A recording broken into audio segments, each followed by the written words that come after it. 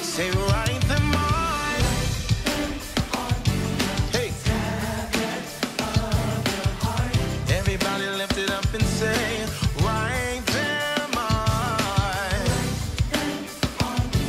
Hey. Let's say this right here. I am the vine, you are the branches. He who abides in me will forever be fruitful indeed. I am the way, the truth and the light. No one gets to the Father except that he comes through me. Oh, let not mercy and truth say forsake you, forsake you. Let not mercy and truth say forsake you, forsake you. Write them on. Hey. Write them on the tablets of our heart. Say write them on. Hey. Come on, let's say this together right here. Hey, I am the way, the truth and the light. No one gets to the Father except that they come through Jesus.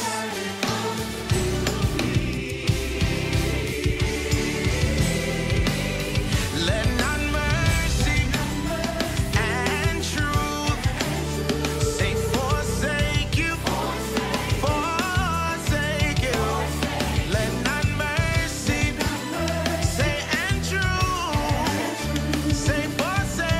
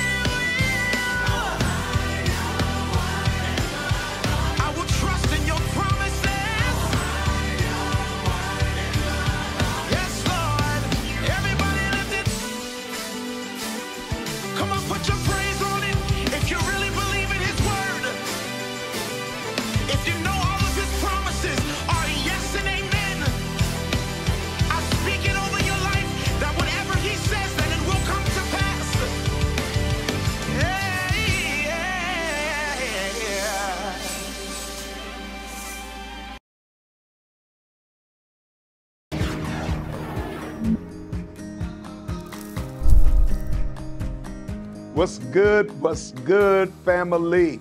I am so thankful that you decided to join us for the virtual worship service of the Breath of Life television ministry.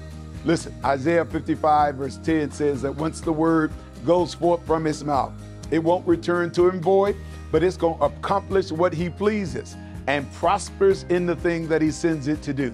I want you to know that once the word goes forth today, God has a word that is going to bless, help, and transform your life. So I don't know where you're watching from. Maybe you're watching from your couch, maybe from your cell phone, maybe you're in the car, maybe you're walking around the block. It does not matter. Once the word goes forth, it's not going to return void. But do me a favor, don't watch it by yourself. Call somebody. Get somebody to come in from the backyard or the kitchen as we get ready right now to go into the study or the teaching of God's word.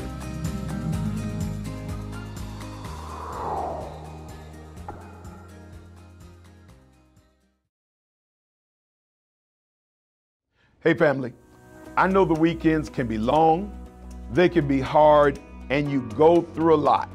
And so at the end of each week, I want to encourage you to join me and the Breath of Life team for the Weekend Exhale with BOL.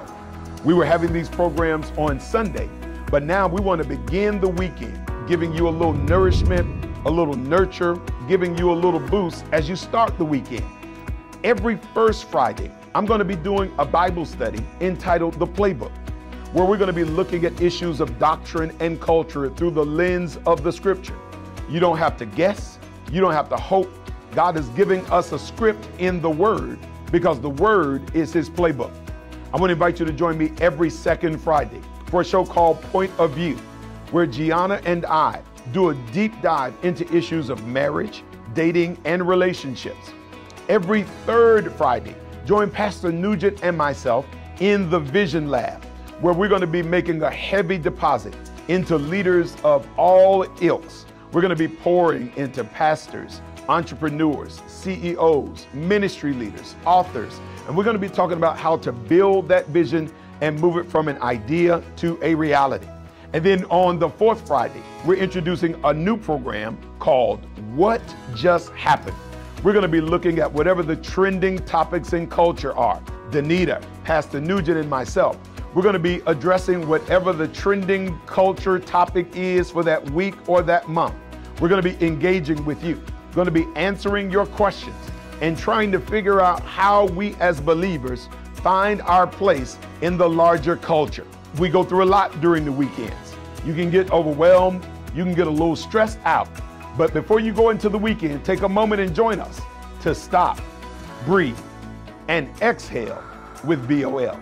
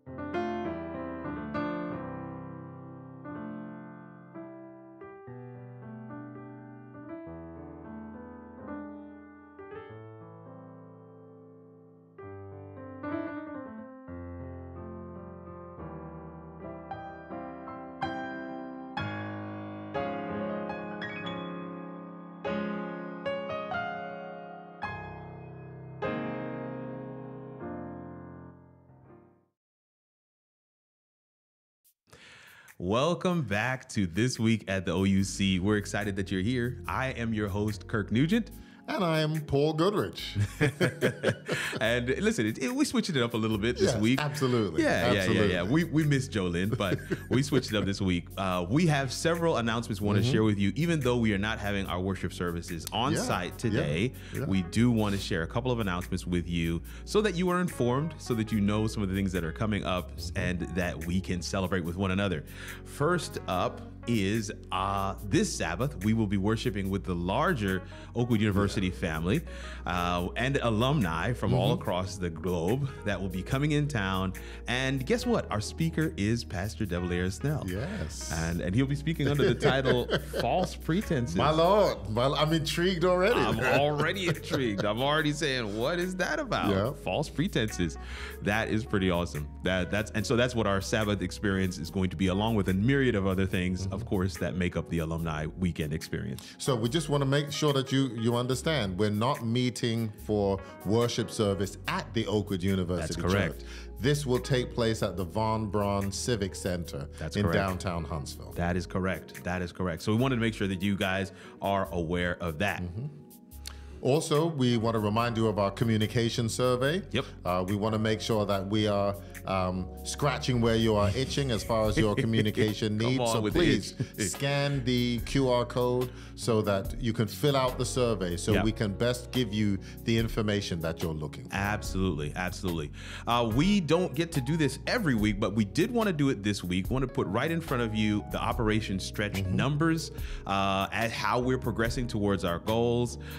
This number was as of February, and so as March comes to a close, we'll be working with Treasury and several others to ensure that we have updated numbers. But we do want to put it before you so that you can be in prayer about what God would have you do for your family in terms of giving towards this initiative. So definitely wanted to get that in front of you. Yep, absolutely. Sounds good. Sounds good. So we did speak about Alumni Weekend, which is going to take place. Festivities have already started. Absolutely. But specifically in terms of Sabbath, it's going to be at the Von Braun Civic Center, as we mentioned. And then, but we do want to let you know that if you want to view it, it's not going to be on the Oakwood University Church platform. That's correct. But it will be on the Oakwood University platform. That's correct. So definitely make note of that. And they even have a Friday night speaker who you can see on screen, and that is a pastor. Is it Paul Graham? No. So, sorry, Pastor Paul Saturday night. Yeah, speaker. Saturday night. Speaker. Yeah, because Friday night's already gone. Yes. So. Saturday night speaker. Saturday night speaker is Pastor Paul Graham. That's correct. Yeah. That's correct. Well, listen, Pastor Dorsey has shared with some things about a deeper look. But first, that's Monday. I'm skipping ahead. But first, there is an open house. So if you are in town this weekend, we want to make sure you guys get a chance to check out the Breath of Life offices and studios here in Huntsville, Alabama. In the Office of Regional Conference Ministries building, just across campus. It's still here, so if you're on campus, you can actually walk to it.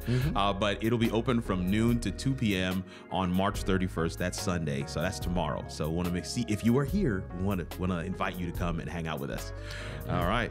So we do want to also let you know that on Mondays at 6:30 p.m. That's correct. Central Standard Time. Yes, keep that in mind. Pastor Chris Dorsey leads out in a deeper look, a Bible study. And so we want to remind you about that, to take part in that. And you'll see the Zoom information on the screen. So please join us on Mondays at 6:30. Absolutely. And if you can, or if you haven't bookmarked already, the oucsda.org/online virtual services page, that page will have the Zoom information right there. You can actually click the button and just go right in on Mondays when Pastor Chris is doing that. And I'll say this, he has shared with us in pastor's meeting that it has been growing. It has been wildly beneficial, and that is something that we're all excited about. So definitely wanting to make sure we put that in front of you so that more people can come and benefit from that as well. Man, April. Yeah, a lot happening with Breath of Life. Ooh, April. This is the series of shows that we started last year was called Fresh Start Sunday. Yeah. But we, took your advice. We heard from you. We realized that Sundays, while it was good, we wanted to make that shift towards the end of the week for people to go into the weekend with a bit of a right? So we're calling it the Weekend Exhale with BOL. Yes. And it's a series of shows every Friday of the month, first, second, third, fourth. And if there's a fifth, we will have something on fifth Fridays as well. But the first Fridays is Playbook with Pastor Snell. The Bible is God's playbook. Yes. And so we wanted to put that out there in that way. And he deals with all kinds of topics. I'm telling you, if you haven't been catching this one, you want to make sure you do that. Alcohol, several other things, second coming of Jesus. All right. There's some big topics that he's going to be tackling there. Good. But then second Fridays. Yeah, second Fridays, point of view. That's right. That's right. Not just Pastor Snell, but also Sister Jana Snell. That's right. That's right. Looking at things from his point of view or her point of view. That's so correct. And so, we want you to be a part of that as we kind of look at things from a relationship standpoint. Yeah. And I can tell you that they are going to be dealing with singleness as well. In fact, they do bring in a single, an expert, if you will, somebody who believes that their ministry is working with singles. Good. And so we're excited about that and having that component. This is the full gambit of relationships. They're going to be tackling that with POV. Right. Third Fridays is something that I get to work with Pastor Snell on. This is the Vision Lab. This is for our dreamers, our entrepreneurs, our visionaries, for people who God has placed something in your heart and you're like, man, I just need some tips, tricks, best practice of how to bring that vision to reality. This is that space, and we want to make sure you guys get a chance to come and work with us on third Sundays for Vision Lab. Now, I'm intrigued about the fourth Sundays. Fourth Fridays. Sorry, the fourth Fridays. No, did you say Sunday? Maybe I did as well. The fourth Friday. Fourth Fridays. What just happened? What just happened? I can surmise what I think it's about, but what did you tell us what it's about? Well, it's exactly the title. The title is suggested. We will be dealing with hot topics that are in culture. I mean, there's so many things. I don't want to name anything right now. I don't know when you're watching this, but there are so many things that happen in culture that, as they call water cooler conversation. It's a buzz. It's trending on social media, and we want to talk about some of those things. We want to talk about what the perspective is. That what should the Christian have or hold about some of these items in culture? I mean, we have an election coming. There's a lot. So I won't dive into it, but that's what it is. What just happened? Myself, Danita Jones, and of course our host, Pastor Debleaire Snell, will be there for that one, and it's gonna be a little more laid back. It's gonna be more conversational. I'm looking forward to that. Unscripted. It's gonna be fun. So definitely wanted to make sure you guys are aware of all those things that are happening. Also in April is the Excuseless series. Now, this is going to be great, people. This is going to be great. So Pastor Snell has written a book. That's correct. A new book. Yeah, looking forward to it. Excited about it. So we're going to have a book launch. That's right. And where you can get the copy of the book, and you need to get it in preparation for the beginning of the series will happen Sabbath, April the 13th. That's right. That will be when Pastor Snell will kick off this new teaching series. We're going to have a special guest, musical guest. That's correct. Todd Galbraith. I know you're looking forward to it. I'm looking forward to it. Okay, Sneetha, maybe we can have him in the Praise Cafe. I'm hoping we can get him in here. Yeah, exactly. Just for our online audience. That's correct. But that's April the 13th. And then April the 14th. That's right. We begin our 21 days of prayer. Now, I know some of you felt cheated from the reset at the beginning of the year, like, 7 days, what happened? But we are giving you the full 21 days, starting on the 14th, I believe it is. Yes, Sunday the 14th. Sunday the 14th, and we will go straight through. Our speakers are already getting prepped and ready. We'll be going through the book. So again, it's critical to make sure you get a copy so that you can follow along with us. But this is going to be a phenomenal time. If you just think about the term excuseless, I'm pretty certain you can come up with some motifs some threads, some rhythms that we will be touching on, and it's gonna be awesome. I do want to make sure we kind of touch base on this one, even though it just happened a night or so ago. But that was a great time. Phenomenal. Yeah. Phenomenal. So where were you? Where were you? You missed it. But it's not too late to go to the oucsda.org/online virtual services page, which if you scan the QR code on the screen right now, it'll take you directly to that page, and you can actually register, and it'll send you reminders every fourth Thursday of the month when we have cameras on. Our virtual online fellowship time, kind of a social, and we are excited about how we are making bonds together even in the digital space. Absolutely. Well, none of our this week at the OUC videos are complete without birthdays, right? Exactly. Birthdays and anniversaries. Birthdays and anniversaries. That's correct. So here we go. All right. I'm going to let you take the first set. Okay. All right. Please forgive me if I mispronounce your name. Kalkidan Belay, Martha Crutchfield, Samantha Frazier, Leilani Gamada, Courtney Garnett, Cameron Lawrence, Kathy May Rocker, Donovan Reedus, Kelly White, and Marisol Wilson. Happy birthday to you. Happy birthday. And then on the 25th, we want to say happy birthday to Keyshawn Humphrey, Mary Jo McElhaney.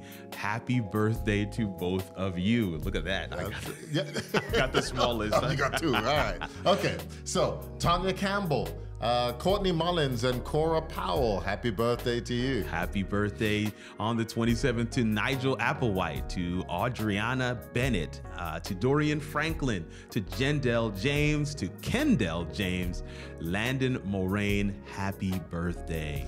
Felicia Barnard, Sylvia Cooper, Nathaniel Decanal. That's right. Kanasa Gamada. Two Gamadas. All right.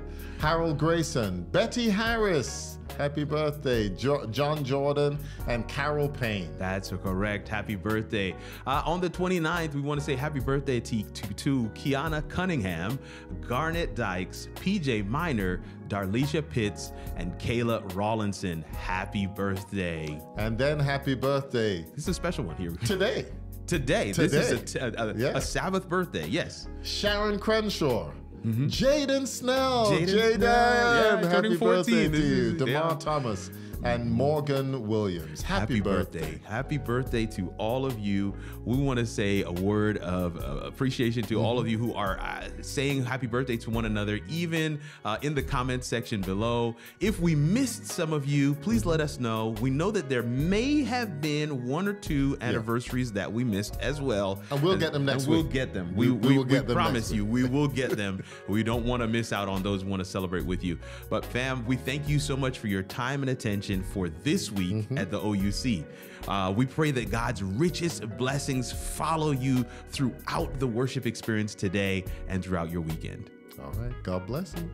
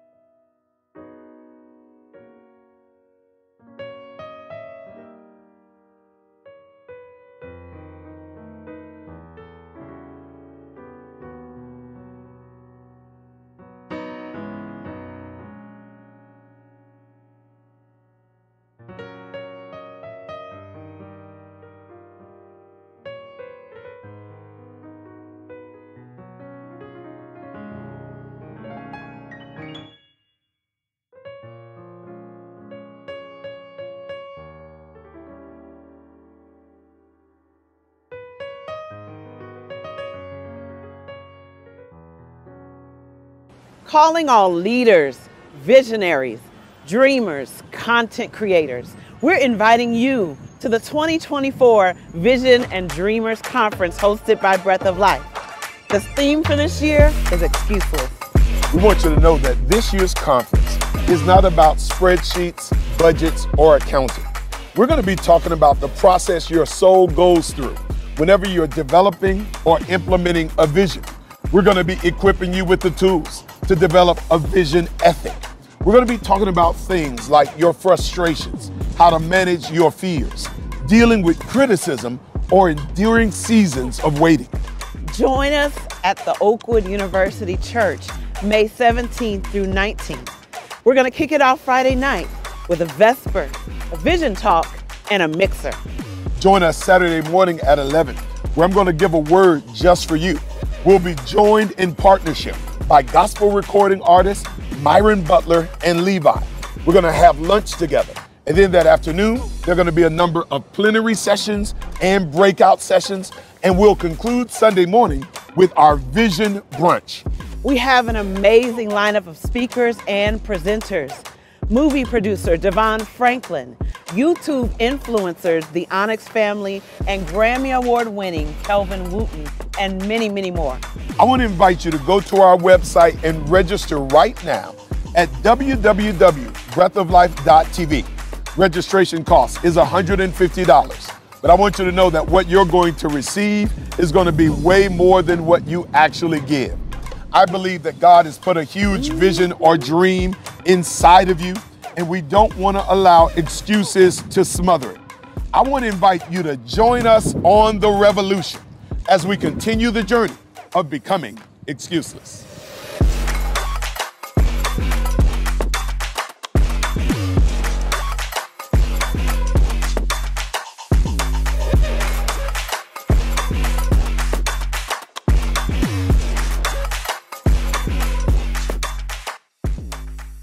Are you tired of just being tired? Are you frustrated because your results never change? Do you feel like life is just going in circles? I'm excited to introduce my newest book entitled Excuseless.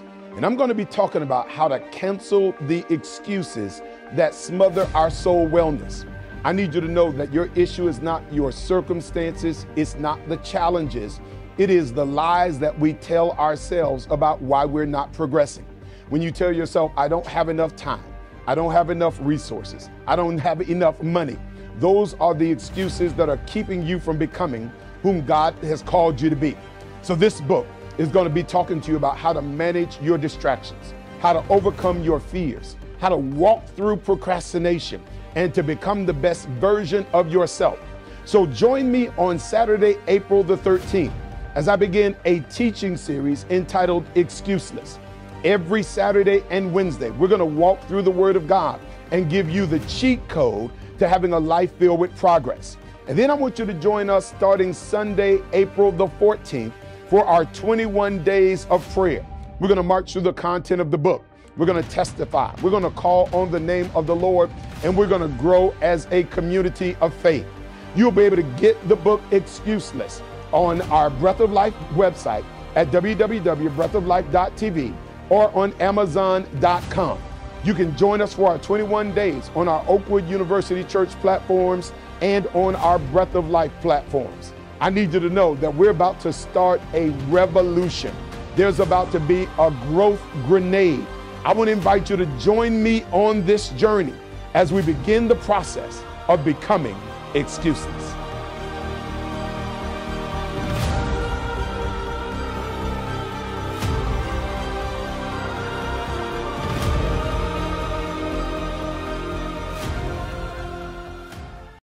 Hello, I'm Pastor Debleaire Snell, Speaker Director for the Breath of Life Television Ministry.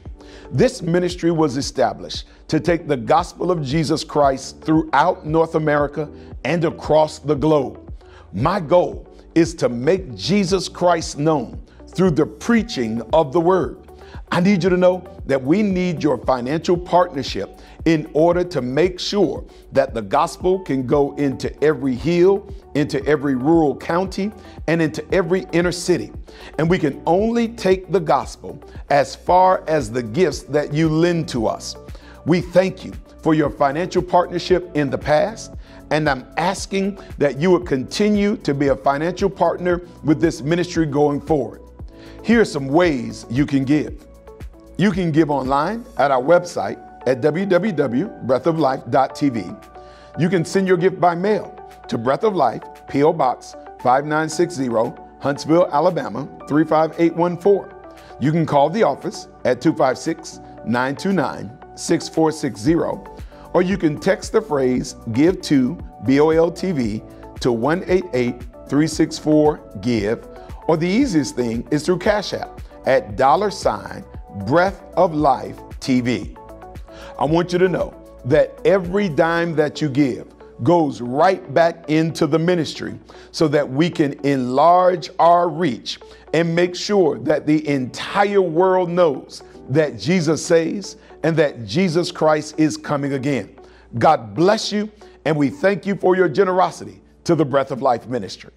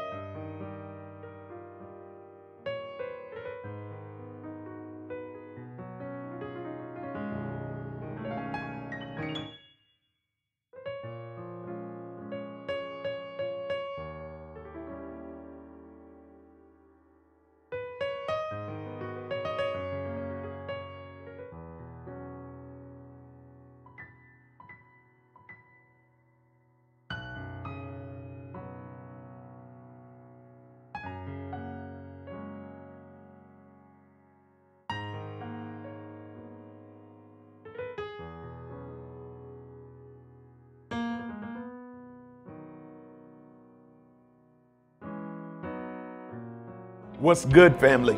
This is Pastor Snell, looking forward to seeing you this Friday evening at the Weekend Exhale with BOL. This Friday, we'll be consulting the playbook, which is the Word of God. And we'll be answering the question, what does the Bible have to say about alcohol and drinking? I get that question all the time. But the good news is we don't have to guess. We don't have to go by what anybody else says. Our coach Jesus has drawn it up in the Word, which is our playbook. Look forward to seeing you Friday night for the Weekend Exhale.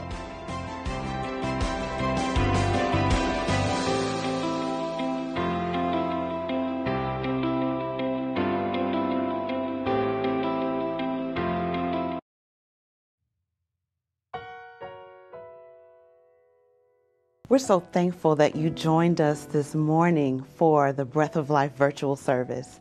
As we prepare for a word from Pastor Snell, we just want to take a moment to pray for each of you.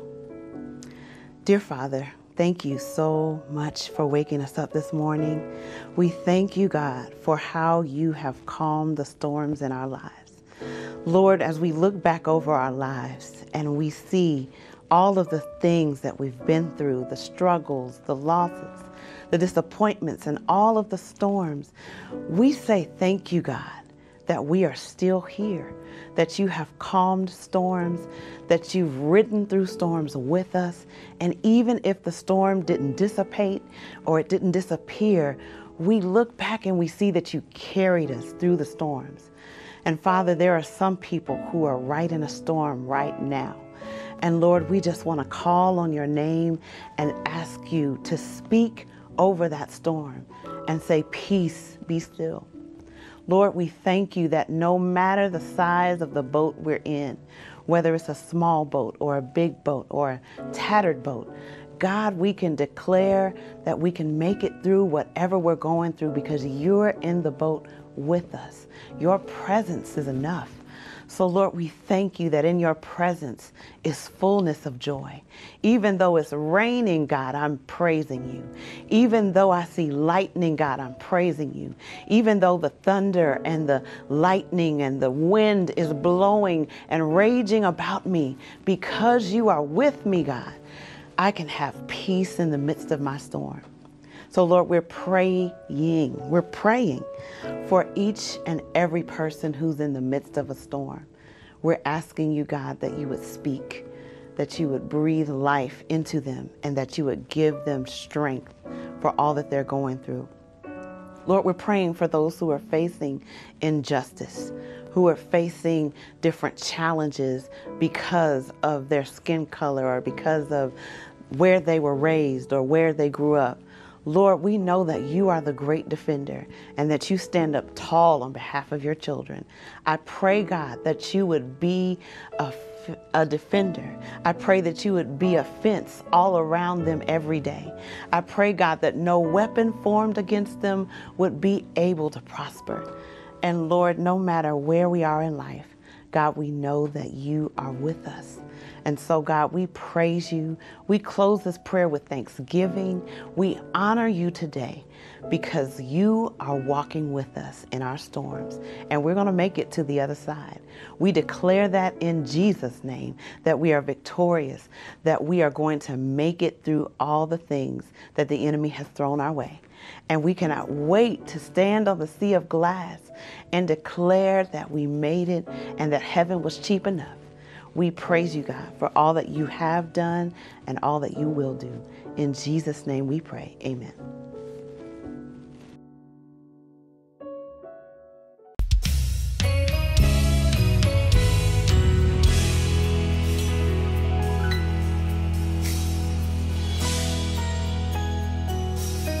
You are here,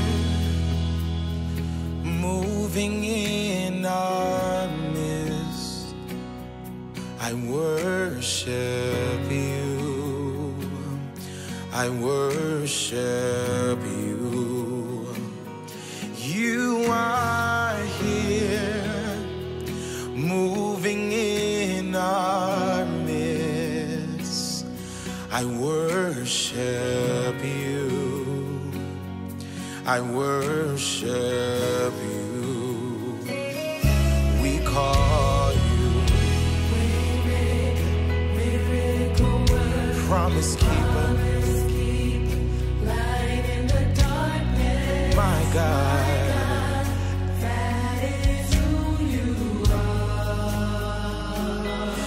Say way maker, miracle worker. You are my light, my God. Come on, let's say this together. Turning lives around. So we worship you. I worship you. Say you are here, mending every heart. So we worship you, oh God. I worship you.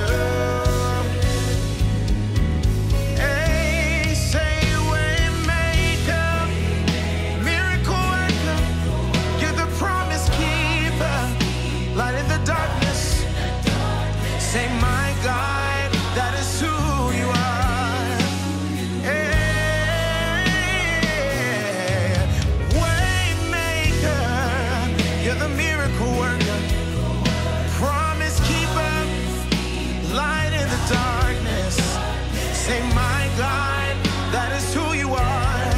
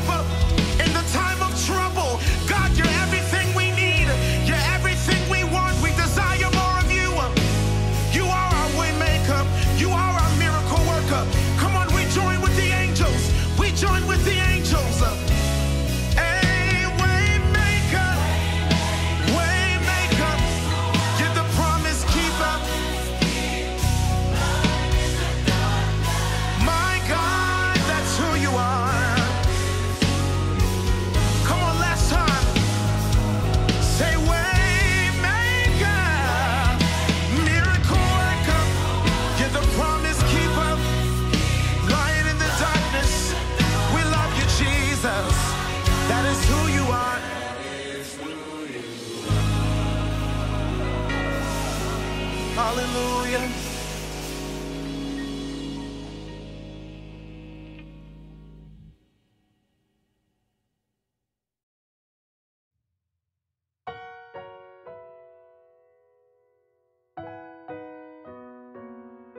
Of 1949. If you can stand or holler, there we go, there we go. Put your hands together, everybody. Celebrating 75 years. Let's put our hands together for the aliens one more time today. Amen, amen. If God has been good, won't you say amen one more time? If he's been real good, you ought to shout hallelujah. If you love him, say thank you, Jesus. And if you're glad he's coming again, let's put our hands together for the King of Kings and the Lord of Lords, giving him the glory and honor that he deserves today. I don't know about you, friends, but I'm glad to be here at Alumni Weekend. What do you say? Spirit of the Lord has been heavy with us both on last night's service and in today's service, and we thank God for his appearing.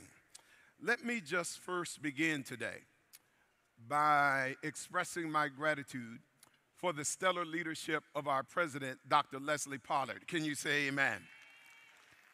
Dr. Pollard, we listened to you as you talked about the challenges facing higher education. And we want you to know that you don't face those challenges alone, but you have our collective prayers and support. And we are grateful that God has given you the strength to bear that burden with a grace that makes the burden seem like it is effortless for you to carry. And so we thank God for the way that he uses you to lead our institution for such a time as this. And then I want to thank Dr. Parker for the great organization of this weekend. One of the things the Bible says is that one of the gifts of the Spirit is administration. And so you know the anointing is upon occasion, not just by what happens up front, but by how smoothly things operate behind closed doors. And so we're grateful for the operations of the Spirit in the organization of Alumni Weekend. Now, before we get to the word, I do want to announce that I am a proud member of the class of 1999. I thank God that he allowed me to be a cohort with some amazing people who are still walking in the hands of the Lord 25 years later. And even though, friends, I am grateful to celebrate 25 years, it's a little sober to see how fast 25 years goes by. Am I telling the truth? In fact, there's a time where they're calling you the young people. Then you look up one day and they're talking about somebody else when they refer to young people. And it's interesting, I got an interesting letter a couple weeks ago. I turned 47 years old. And I got a letter from the AARP section. And church, it was cold-blooded because the letter said, you're not eligible yet, but we'll be seeing you soon. And so I am thankful that God has given us 25 years post-graduation. I do want to just take a moment briefly to acknowledge the presence of my wife. I want to invite my wife, Gianna, to stand. Can you give her a hearty amen today? We've been married now for 20 years, 4 months, 18 days, about 20 hours, and 12 minutes. And every day with her gets a little sweeter than the day before. And I'm grateful to have our 3 kids, my youngest son, Braden, my daughter, Brooke. And I want to invite my oldest son, Jaden, to stand. He'll be embarrassed, but he just turned 14 years old today. Can you join me in wishing him a happy birthday? Amen. And so there's never a dull moment in our house. In fact, he asked me earlier today, Daddy, what will we get to do now that I'm 14? I said, son, now that you're 14, I'm going to let you use the keys to my riding lawnmower. Are y'all hearing me today? And so there are privileges and liberties that come with getting a little older. Amen? And before we get into the word, I want to thank you for your support of the Breath of Life ministry. For these last 2 years, because of your support, we've been able to put our broadcast in 5 new cities, including our first international broadcast in the UK and the continent of Africa. Because of your support, we now have children's content for our little ones and weekly program designed to help you grow in your spiritual walk with God. And so I want to encourage you on tomorrow at 12 to stop by the Office of Regional Conference Ministry, where we'll have an open house where we can share our words of appreciation for your support over the last couple of years. And so, friends, we want to go ahead and get into the word. Is that all right? I want to just draw your attention to the fact that it's 2:05 p.m. already.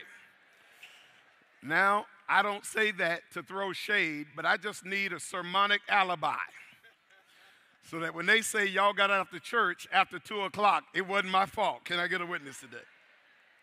But I want to invite you to stand to your feet today as we go 2 places quickly in the Word. If you don't mind, begin with me at 1 Corinthians chapter 15, and then put your finger over in Acts chapter 2. 1 Corinthians chapter 15, and we're going to begin together at verse number 20. 1 Corinthians 15 and verse 20. When you get there, let me hear you say amen. 1 Corinthians chapter 15 and verse 20, and if you don't mind, put your finger over in Acts chapter 2. When you get there, say, Pastor, I'm there. The Bible says, but now Christ is risen from the dead and has become the what? First fruits of those who have fallen asleep. For since by man came death, by man also came the resurrection of the dead. For as in Adam all die, even so in Christ shall all be made alive. But each one in his own order, Christ the firstfruits, and afterward those who are Christ at his coming. Now go quickly to Acts chapter 2, and we'll look together at verse number 1. Acts chapter 2 and verse 1. When you get there, say, Pastor, I'm there. Acts chapter 2 and verse number 1. The Bible says, when the day of Pentecost had fully come, they were all in one accord in one place. And suddenly there came a sound from heaven as of a mighty rushing wind, and it filled the whole house where they were sitting. Then there appeared to them divided tongues as of fire, and notice it says that one sat upon each of them. And they were all filled with the Holy Spirit, and they began speaking with tongues as the Spirit gave them utterance. And there were dwelling in Jerusalem Jews, devout men from every nation under heaven. And when this sound occurred, the multitude came together, and they were confused, because everyone heard them speak in their own language. Today, saints, for just a little while, with God's help, I want to talk to you under the subject, false pretenses. False pretenses. Let us pray. Father,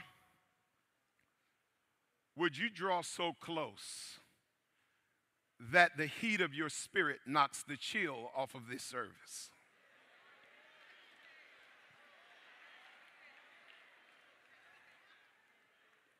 My prayer today is not just for oration, but I pray that there would be a revealing of your Spirit in our time that is historic. So, Lord, would you please hide me in the shadows of the cross, that Jesus alone might be seen, that Christ alone might be heard, and at the end of our time together, let Jesus alone be praised. Bless us to this end, we ask. In the wonderful name of Jesus, let those who believe say together, amen and amen. You may be seated in the house of the Lord.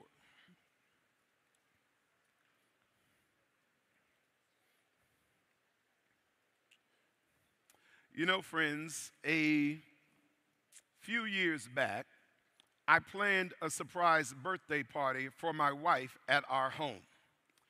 And so the gifts had been purchased, the guests had been invited, the theme of the party had been established. But because my wife can sometimes be punctually impaired, I had to create a false pretense to get her home before our guests became weary. And pardon me for faking a church emergency so that she would get home by the appropriate time. I had to create a reason and an urgency to get her in the right location for the occasion. And she thought, church, that she was hurrying home in order to relieve me of the kids, but it was simply a false pretense so that she might receive the gifts that had been prepared for her. And can I suggest, friends, that Christ the bridegroom has blessings for us that we know not of. And at times, God allows circumstances to push us into a particular location for a moment of destiny that we might receive what he has in store. And so at times, God allows or creates a false pretense to get us in a certain place at a certain time that you might receive what God has in store for you, his child. In other words, church, Joseph was sent to Egypt under false pretenses. Joseph thought he was there to serve as a slave, but after things played out, Joseph said to his brothers, you sold me, but God sent me. God took what you meant for evil and reshaped it so it worked out for my good. You realize that David went to the battle under false pretenses. His dad sent him there with food and supplies for his brethren, but it was God creating a moment for him to defeat Goliath so that his ultimate purpose might be revealed. Paul went to Damascus under false pretenses. He went there thinking his job was to destroy the church, but God intercepted things so that he could be used to build the church. You see, in Proverbs, it says, in a man's heart he plans his course, but it is the Lord that determines his steps. And God is like a deistic algorithm who is able to take your choices, your enemy's schemes, and even your mistakes and manage them with such prophetic accuracy that he gets you where he pre-willed and predestined you to be. And it is why Romans 8 is true, that all things work together for good to them who love God and are called according to his promise. In other words, church, this is not just my theology, it is actually my lived truth. In fact, I remember here in 1998 as a junior theology major, just praying that one day I would get a call into the ministry. I remember like it was yesterday. It was All-Star Weekend, and Dr. and Mrs. Pollard were having their farewell at the Oakwood University Church. And so they needed some students to give remarks at the service. And so the USM president at the time could not make it. And so he asked the religious vice to come. And because the religious vice had an appointment, the burden fell upon me. And I tried to give it to somebody else, but nobody else would take it. And so, friends, I remember going down to the church with a bad attitude and a poor disposition. But somehow the Spirit blessed my evil spirit and the words that I put together, so much so that the president of South Central at the time, Joseph McCoy, stood up and said, who is that young man? I want you to make him stay by at the end of service because I want to talk to him about joining South Central Conference. In other words, friends, I thought I was sent as a backup, but God created a pretense for a setup for me to become who he's ordained me to be. In other words, if I never join SCC, I never wind up at OUC, and I never start leading BOL, and so I just praise God that he ordered my steps according to his word. Are you hearing me today? And so, friends, today, I want to spend just a few moments talking about the power of the Holy Ghost. Now, to some, that subject may not necessarily fit this particular occasion. But the more I thought about it, friends, I realized that the subject of the Holy Ghost is congruent in content with this particular weekend. Now, friends, I find it interesting that it is there at the day of Pentecost that God poured out the Holy Spirit according to the promise of Jesus. And it is interesting because most of us associate the term Pentecost with the phrase Holy Spirit. But how many of us know that in origin the term Pentecost has nothing to do with the Holy Ghost? In fact, the day of Pentecost was simply one of the Jewish festivals that was on their annual calendar. In fact, the day of Pentecost was simply a celebration of the completion of the harvest of the annual Jewish grain crop. In other words, after the day of Passover, they would present the first fruit of the grain harvest, and then 50 days later, Pentecost would occur, which symbolized the end of the harvest season. In other words, friends, those that came for Pentecost were not there to have an encounter with the Holy Ghost. Those that came for Pentecost didn't come to learn anything about Jesus. They just showed up because it was on the annual calendar. In other words, before the Holy Spirit, Pentecost was just their Jewish alumni weekend. Before the Holy Ghost, Pentecost was simply where alums from Jerusalem came on an annual basis to get reacquainted with those they hadn't seen for a while. Pentecost was simply where alums bought clothes they could not afford and rented the most expensive camels to impress people that were not thinking about them when they came. You see, Pentecost was a place of distorted recollections where former athletes were able to exaggerate their legend because there weren't enough people still alive to contradict their account.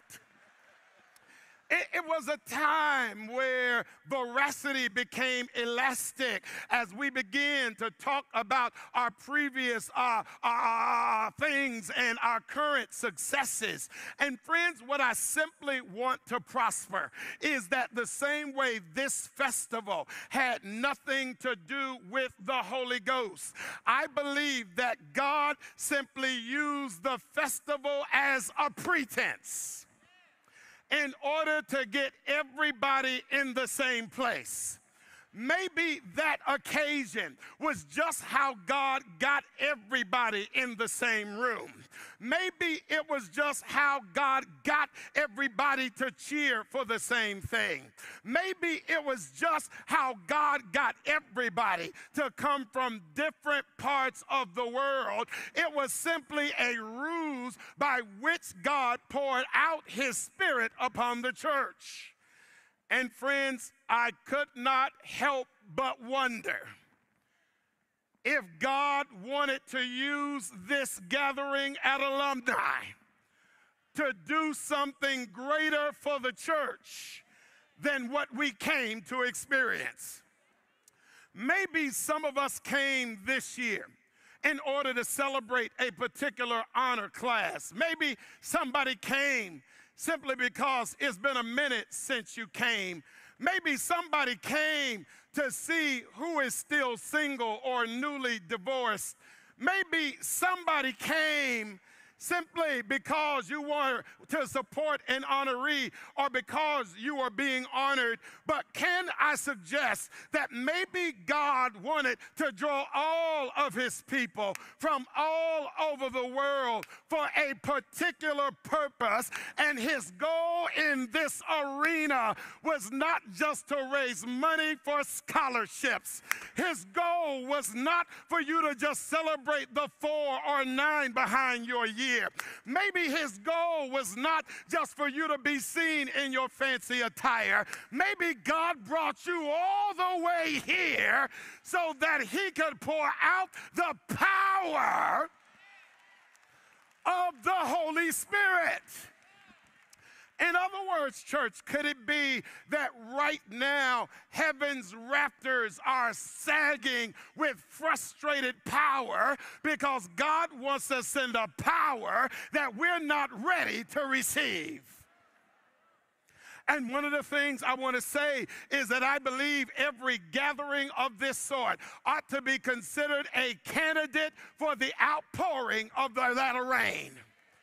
And see, friends of mine, my fear for some of us today is that we will have come from across one coast to the next. Some will have been driven from the East Coast all the way from the South, and we'll come to Alumni and leave worse spiritually than how we came.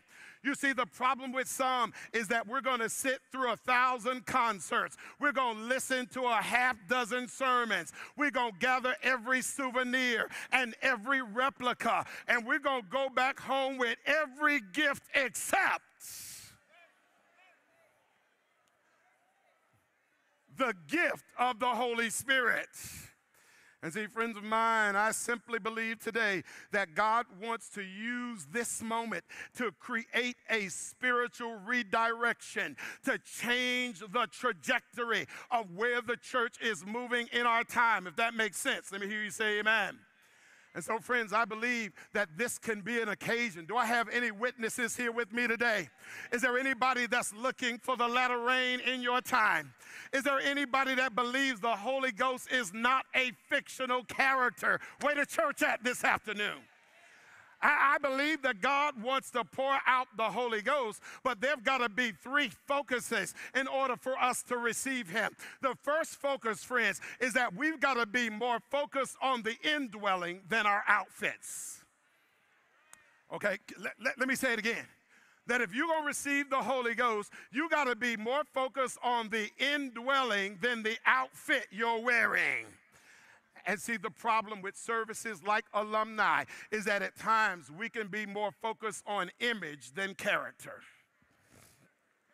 Acts of the Apostles, page 35, she says, as the disciples waited for the fulfillment of the promise, they humbled their hearts in true repentance. They confessed their sins and their unbelief. And they prayed not for a physical fitness, but they prayed for an earnest spiritual fitness to be fit to do God's will. And one of the things I simply want to suggest, friends, is that if we spent as much time seeking the Holy Ghost as we did seeking our outfit or combination for today, the latter rain would have fallen a long time ago. And I know you're going to be in your feelings, but I'm going to stand here in the strength of God anyhow. Because, see, I need us to get, friends, that there is nothing wrong with having stylistic expression. There is nothing wrong with having outward appearance, but there is a problem if we build the outward at the expense of the inside. You see, friends of mine, I need us to know that our greatest need today is not external. Am I preaching to anybody today? In fact, friends, this is what brings judgment against the church of Laodicea, which represents the body in our time. For God says, your problem is that you say you're rich and increase with goods and have need of nothing, but you don't realize that internally you're poor and blind and miserable and naked. And watch this, church. The problem with Laodicea is not that they have external opulence, because that blessing was given to them by God. But the problem with Laodicea is they are content with the appearance of wellness. In other words, they're straight just having people think that they're doing well. And the problem is that when you focus on the outside, it's going to create a spiritual plateau, because what Laodicea did is they allowed their external surplus to be a ruse to cover their internal deficits. And see, friends, I want to just suggest today that there is a problem in the church. If you spent more time preparing your hair than you did preparing your heart for worship this afternoon. It's a problem, church, if you spent more time searching for your suit than searching your soul before God. It's a problem if your shirt went to the cleaners, but your spirit did not. It is a problem if you bent your knees to polish your rims, but you hadn't been on your knees to call on the name of God. There is something wrong if you lifted your hand to take a selfie, but you couldn't lift your hands to praise the name of our Lord and Savior Jesus Christ. See, the reason the service is so cold is because you sitting here too cute, like God hadn't done nothing for you. If you just opened up your mouth, we would have a little more heat in this place. Maybe if you lifted a hand, maybe if you tapped a foot, maybe if you ran a lap. Is anybody thankful today that God made a way when there was no way, and that God came through right on time? And some graduated summa cum laude, and some graduated magna cum laude, but do I have any in the balcony that graduated thank you, Lord?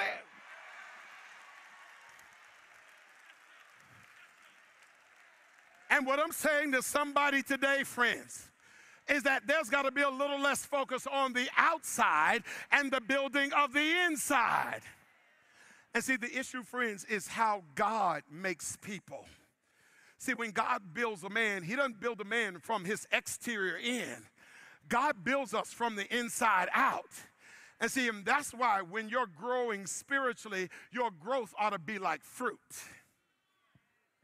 Have you ever noticed, friends of mine, that fruit grows from the inside out?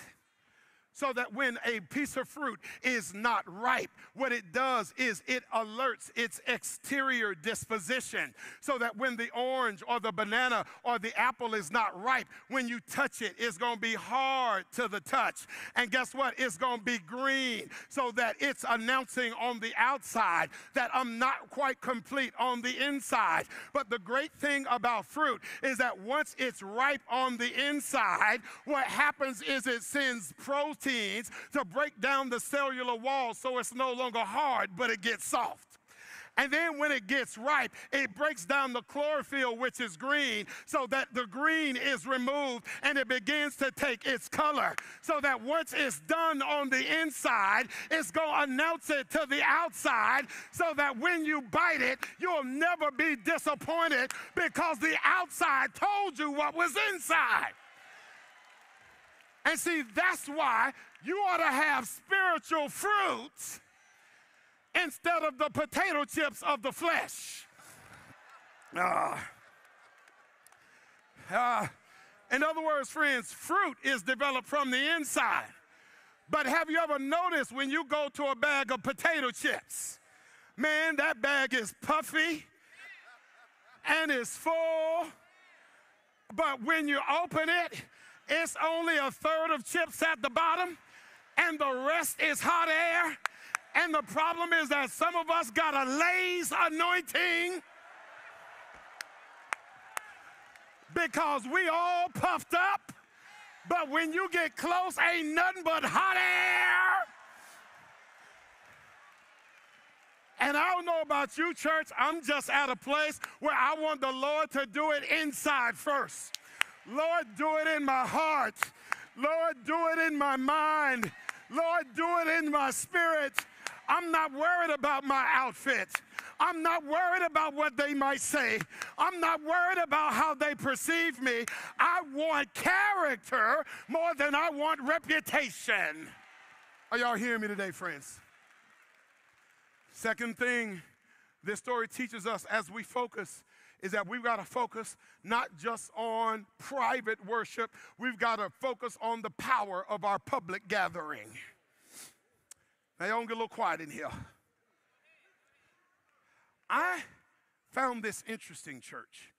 Did you notice in verse 6 that those that came from out of town, the Bible says that they were able to hear the sound of the Spirit falling. In other words, church, they were close enough to hear the sound of the wind. They were close enough to hear the sound of them speaking in tongues. They were close enough to hear the sound of the Spirit, but they weren't close enough to experience the Holy Spirit. In other words, the problem was that when the Spirit was falling, some of them were in the lobby like those outside.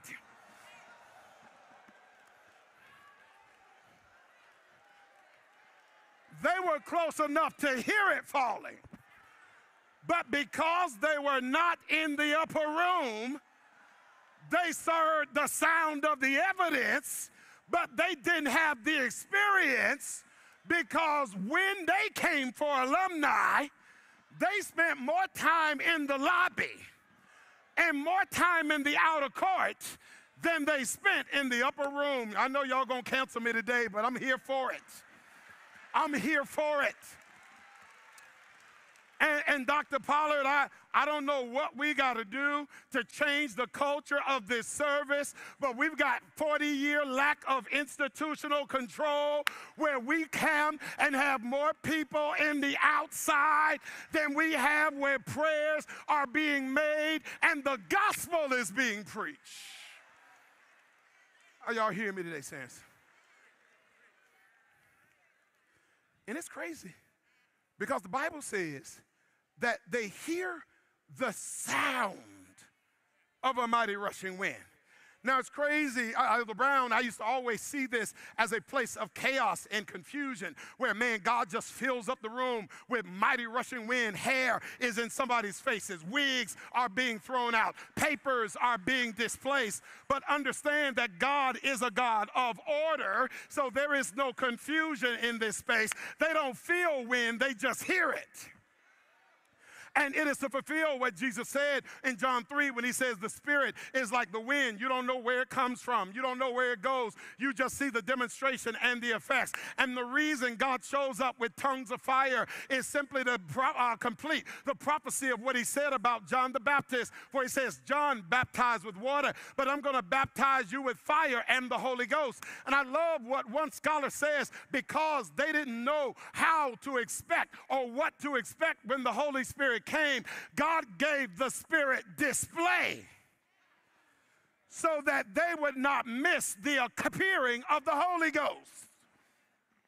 And friends, I need you to notice something, that when the Holy Spirit fell, it did not settle upon them like a fog. When the Spirit fell, it did not settle on them like a cloud. But notice the word says that when the Spirit falls, it shows up in a fiery ball, but then it disperses itself so that each one has a cloven tongue sitting upon them individually. Oh, y'all missed it. You missed it. In other words, the Spirit does not settle upon them like a cloud where I can receive the Spirit by proximity or being in the room. No, when the Spirit showed up, he comes in a discerning fashion. So he doesn't just waste himself and just pour himself everywhere. He is targeted, and he allows the Spirit to rest upon them individually as an outward sign of their determination to know God. Are y'all hearing me today? Now, the reason this is critical is because they meet the Spirit in a church gathering, but the Spirit falls on them individually. In other words, you couldn't get the Spirit by just happening to be at the right place at the right time. You had to be seeking him privately in order to receive him publicly. Oh, y'all not hearing me today. And see, I love some of y'all that have great public demonstrations of worship, but you ain't got no private devotion with God. See, I need you to know that a public demonstration without a private connection ain't nothing but a pretend performance. And it's crazy because God is allowing some tensions that we kind of oftentimes see as being in conflict. These tensions don't collide, but they actually complement one another. Why? Because the Spirit falls in a corporate gathering, but guess what? They've got to know him individually in order to receive him. Why am I saying this? Because we are the generation in a post-pandemic world that has tried to displace the importance of the church gathering under the false pretense that we know God individually. But how many of us understand, friends, that those things were never supposed to be either or? It was supposed to be both and.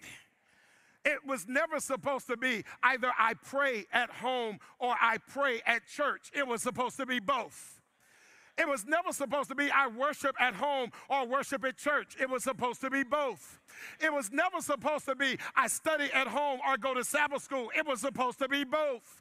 It was never supposed to be I know God at home so I don't have to know him at church. No, understand there is nothing that we do in private that negates our need to come together as a group. And there is nothing that you get in church that negates your need to have personal devotion and worship with God. In other words, it was never supposed to be one or the other. I was supposed to use one to augment the next. That my public was supposed to be an outgrowth of the private. In other words, church, I need you to know I study at home, I pray at home, I worship at home, but I'm just old enough that I can say like David, I was glad when they said unto me, let us go into the house of the Lord. The promise is that when 2 or 3 gather in his name, in person or online, he'll be there in the midst. Is there anybody grateful that Psalms 100 says, enter into his gates with thanksgiving and into his courts with praise? Be thankful unto him and bless his name. The Bible says, praise God in his sanctuary. Praise him with the timbrel and harp. Praise him on the high-sounding cymbals. Praise him on the loud cymbals. Let everything that has breath praise the name of the Lord. Third thing, I'm moving quick today. Third focus is this, is that the Spirit only falls in a place where there is unity.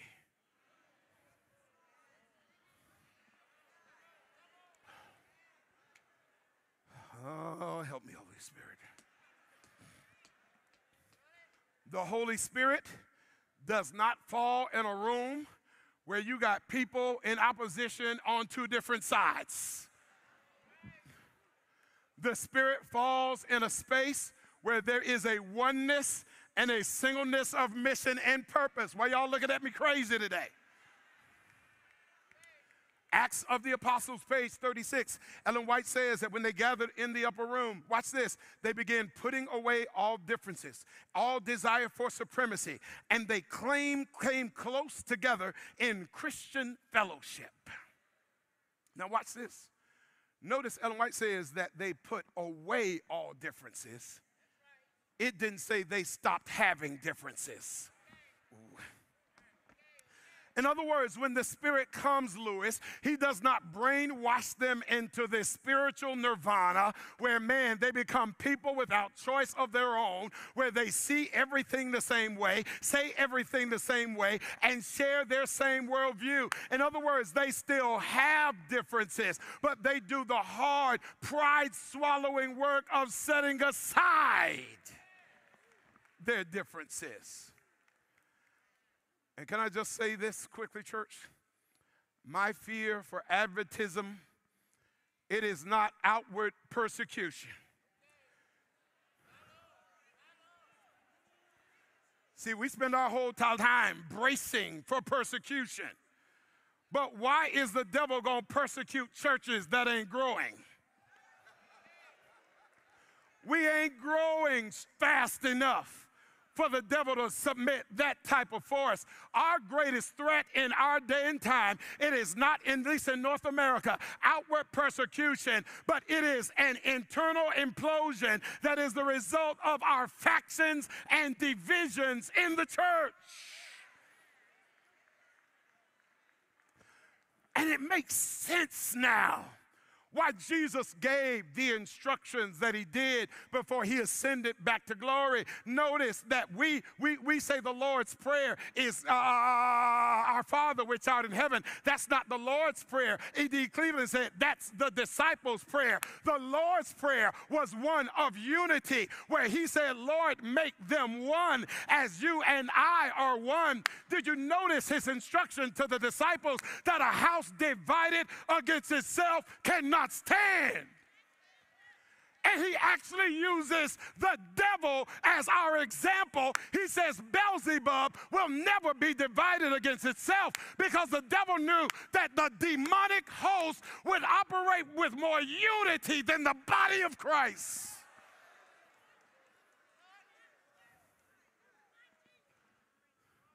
And see, the problem with the church is that we focus more on our differences than our commonalities. You see, friends of mine, I need you to know that I'm not going to allow our differences to put me on the opposite side of you. If you believe Jesus died, if you believe he rose, if you believe he's coming again, if you still believe in the message of the third angel, if you believe that the just shall be saved by faith, if you hold those beliefs in common, we are brethren. Because, church, I need y'all to remember, the disciples, they had differences of all sorts. Man, they had differences about who Jesus was. They had differences about their perception of the crucifixion. They had differences about what it meant to be a part of his kingdom. They had differences about who was going to play what role in the kingdom. But the thing I like about the disciples is that at some point they laid aside the differences. And it's crazy because we allow all these stupid, can I just preach it like I feel it? I know you ain't supposed to say stupid on a college campus, but we allow all these little stupid factions to emerge in the church and keep us on opposite sides. And I ain't gonna lie, y'all Adventists, y'all some funny people. Sometimes I have to dissociate myself from some of it. Because we're the only people that are vegetarian in theology but cannibal in practice.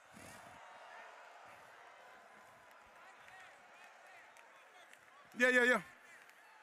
No, that's us. The only flesh some of y'all have ever eaten is human.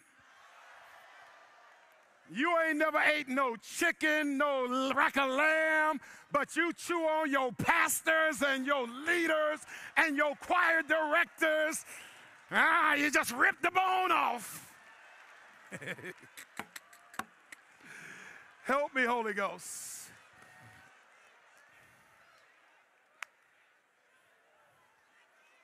That's y'all.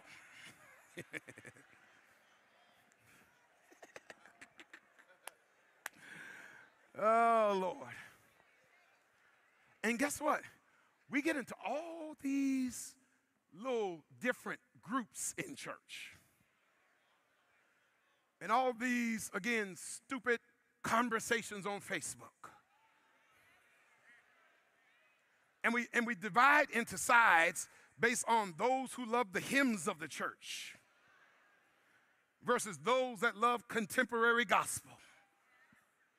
We create sides based on what we eat. So the vegetarians look down on the meat eaters. And then the vegans come along and look down their nose on all of y'all. Come on, y'all know I'm telling the truth. I mean, we literally allow ourselves to get divided over those who are jewelry free.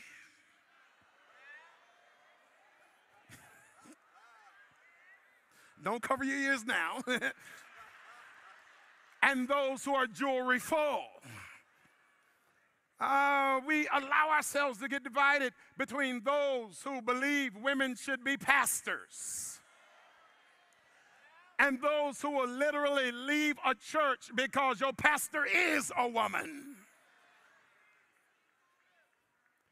And we allow these things to separate us into variable or different camps within the body of Christ. And I need you to know that none of those things are actually essential to Adventist identity. All those things are peripheral. All those things are ancillary. None of those things speak to the content of who we are. Are y'all hearing me today, church? And it's a strange thing, because the thing about the disciples is not that they don't have differences, but you know what they do in the upper room? At some point, the disciples simply call a truce. They make a decision that the promise that is coming is more important than the differences that are present. So we're going to call a truce so that we can receive the outpouring of the Holy Ghost. And what I'm saying to the church in our time is that we need to call some truces. Can I suggest, friends, that we need to call a worship truce? And stop being hymns versus gospel. And just remember what Paul said in Ephesians chapter 5, where he says, sing unto the Lord with psalms, hymns, and spiritual songs, and make a melody from your heart. We need to call a dietary truce and stop looking at one another's plates, because Jesus says it's not what goes in the mouth that defiles, but it's what comes out of your mouth that's going to put you in hell. We need to call a generational truce where the old are not fighting against the young. For Proverbs 16 says that a head of gray hair is a splendor, and it is attained by a life of righteousness. But in 1 John chapter 2, God says, I call the young because they are strong. In other words, the old folk need the strength of the youth, and the youth need the wisdom of the old. And we would be stronger together than we would be if we kept fighting one another. There needs to be a truce between the laity and the clergy. I just went to the Holy Land. I ain't never seen no shepherd fighting against the sheep, but the shepherds give their lives for the sheep, and good sheep follow the good shepherd. And at some point, there's got to be a truce in the Oakwood community. At some point, there will have to be a truce between the administration and the alum.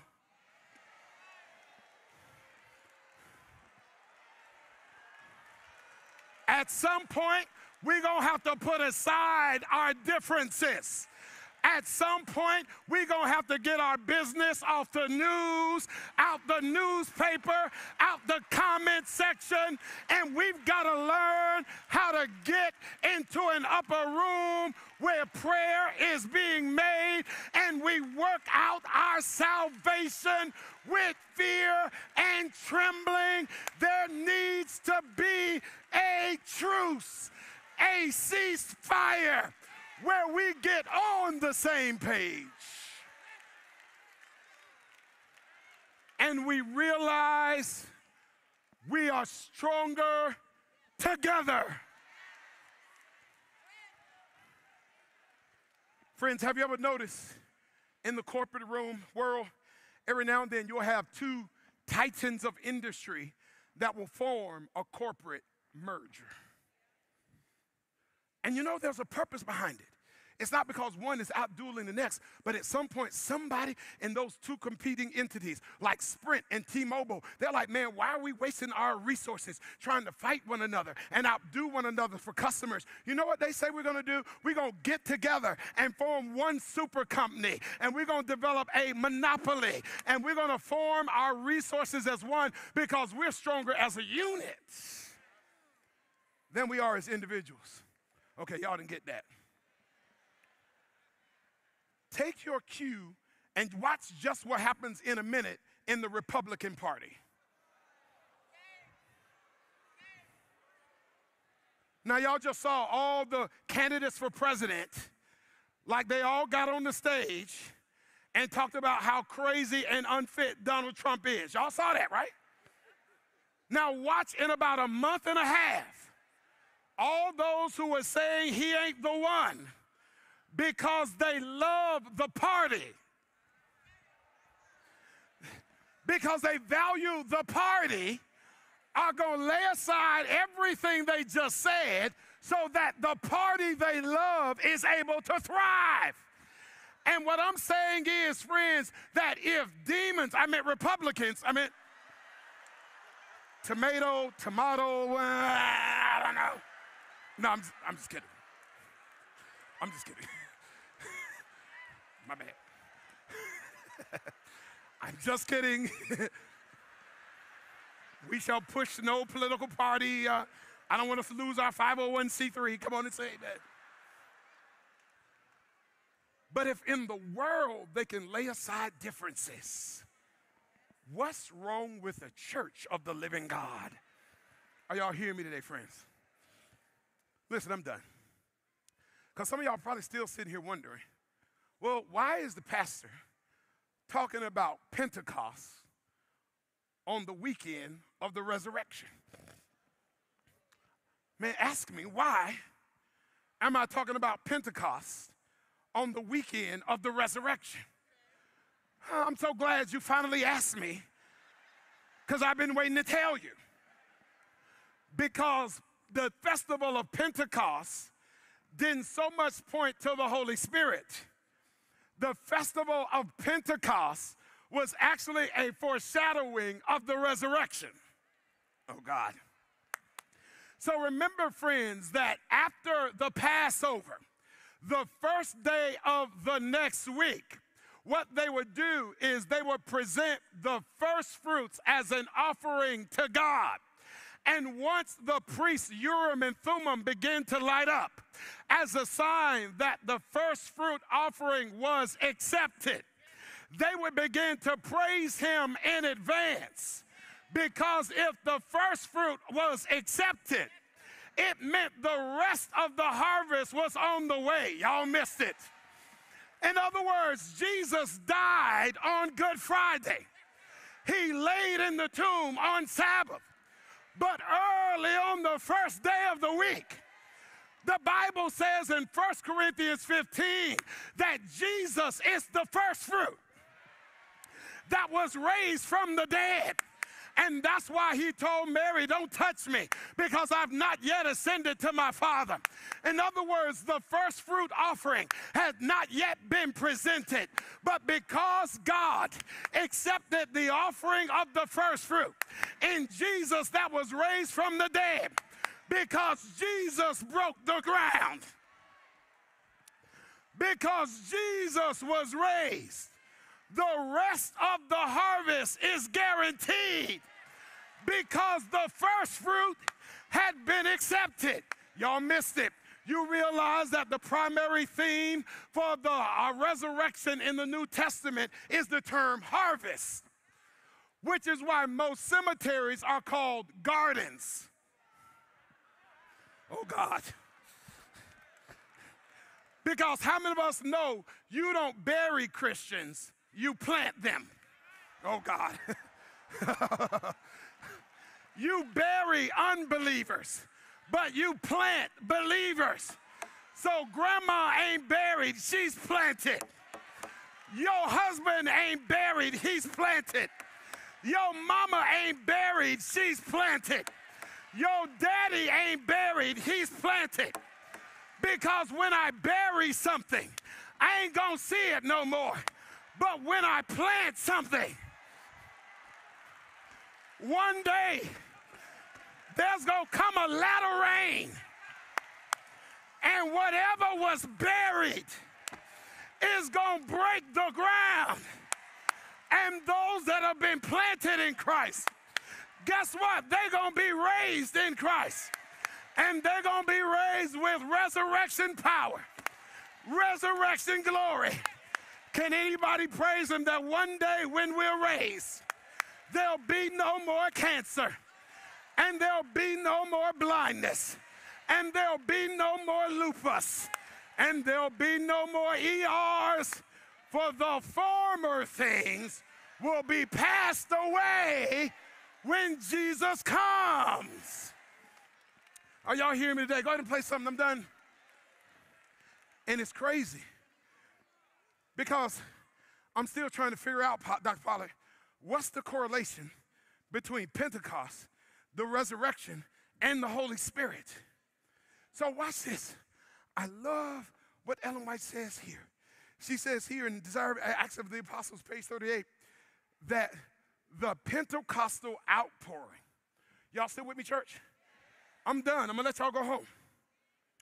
The Pentecostal outpouring. Y'all still with me?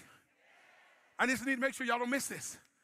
The Pentecostal outpouring was heaven's communication that the Redeemer's inauguration was accomplished.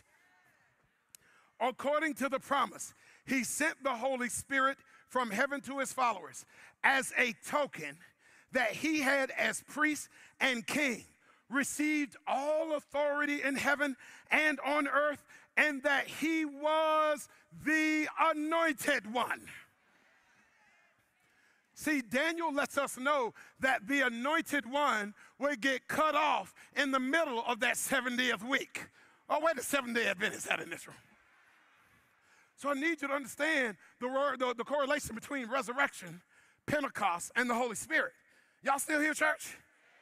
So that as Jesus now ascends back to heaven, as the disciples stand there gazing, and a cloud is taking him away from their sight, and as Jesus approaches the portals of glory, now clothed in human garb, there are these great angels that guard the gates of pearl. And when they see the master coming, they say, "Lift up your heads, O ye gates, and be lifted up, ye everlasting doors, for the King of glory shall come in." And those on the inside say, "Who is this King of glory?" And it's not that they don't know who he is. They just like hearing the sound of his name. And those who hold the gates say, "He is the Lord strong and mighty. He is the Lord mighty in battle. Lift up your heads, O ye gates, and be lifted up, ye everlasting doors, and the King of glory shall come in." And it's crazy because Jesus Christ walks in a form that is hardly recognizable by the angelic hosts that are used to seeing him in his pre-human form. And they begin to melt with a river of tears as they see scars in his hands, scars in his feet, and a wound still fresh in his side.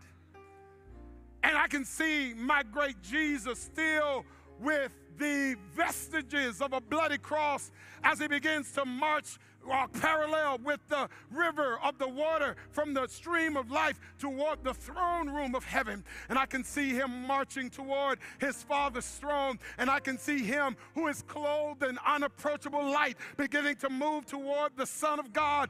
And as he begins to approach the Son begins to declare to the Father, "Father, my blood, my blood, my blood is sufficient for them."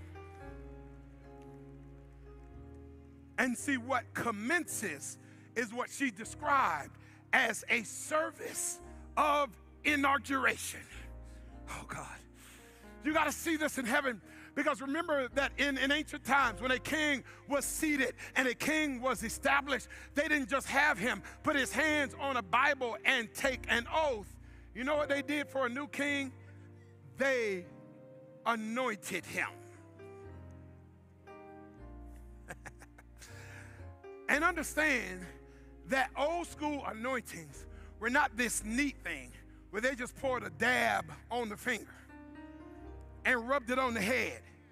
But Dr. Watkins, they would take a big vessel full of oil, and as Jesus knelt, they would begin to pour that big vessel of oil all over the king's head.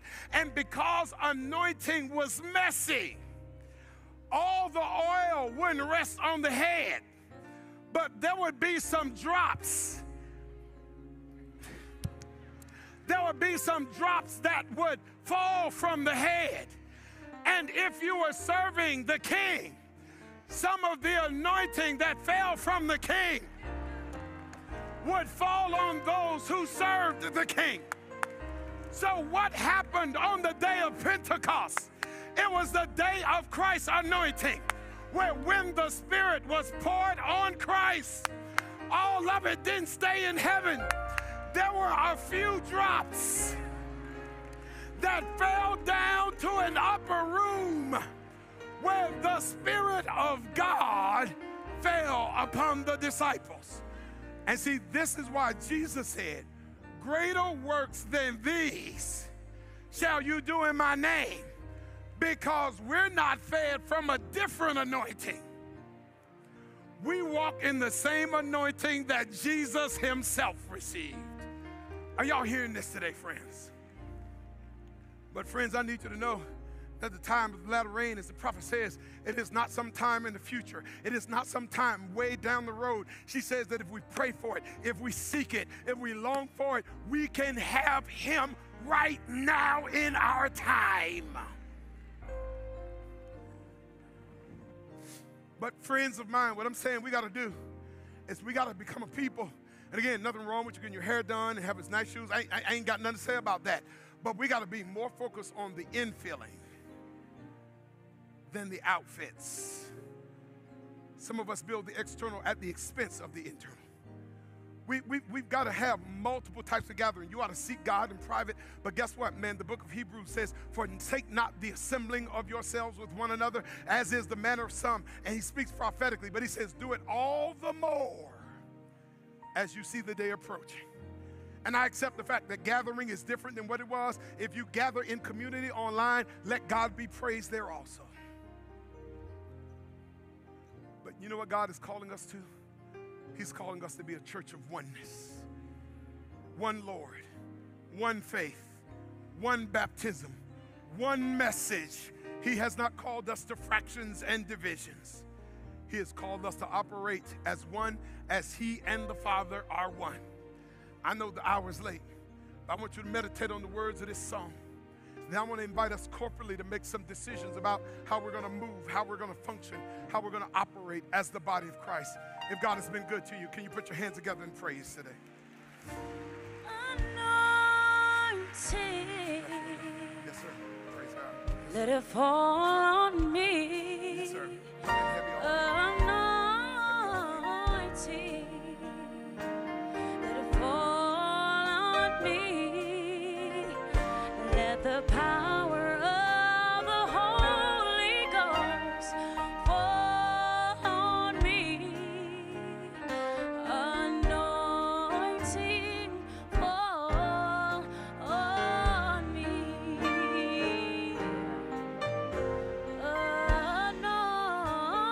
Anointing, let it fall on you. Anointing, fall on you. Let the power of the Holy Ghost fall on you. Anointing, fall on you. Everybody say, anointing. Let the heavens hear you. Fall on me.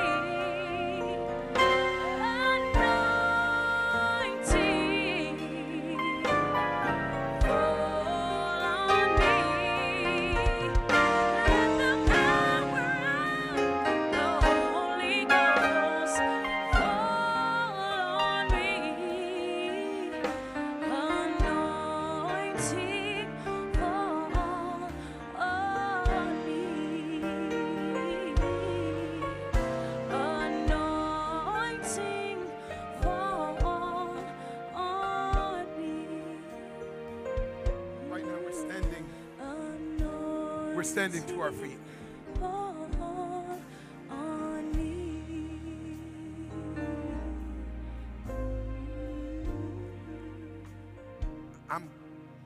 I'm keenly aware of the hour.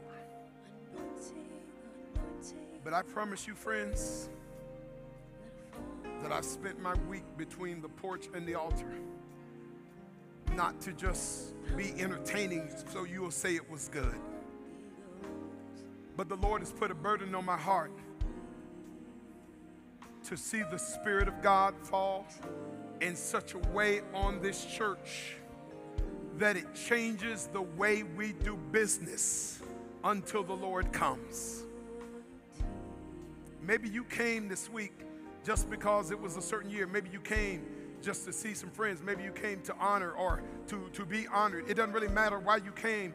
They came to the day of Pentecost just to celebrate the completion of the grain harvest. But God had something else in mind. And I believe that every time we gather in Jesus' name, we ought to be candidates for the outpouring of the latter rain. And so today, friends, I want to invite you. You're simply saying, Pastor, I want to be the type of believer that's focused more on internal growth as opposed to external projection. I want to combine both my private worship and my public gathering, and I want to be a vessel of unity. I don't want to be a vessel of discord. I don't want to be a vessel of strife. I want to be a part of the solution and never a part of the problem. If that's you today, wherever you are, I invite you to just push down to the front. I want to pray a corporate prayer that the Spirit of God would fall fresh, that God's Spirit would fall anew, that God would do a new thing in us, a new thing for us. So if you're here today and you say, I need my greatest need is for more of His Spirit. Won't you come? Won't you come? Won't you come? Won't you come? Won't you come?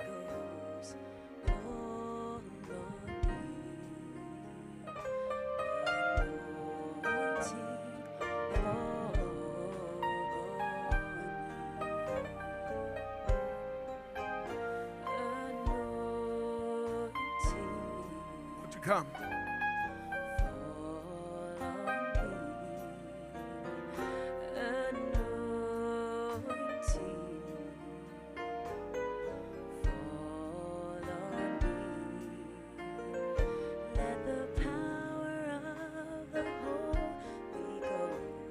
Come, we'll wait for you. This is why we have come. This is why we have come.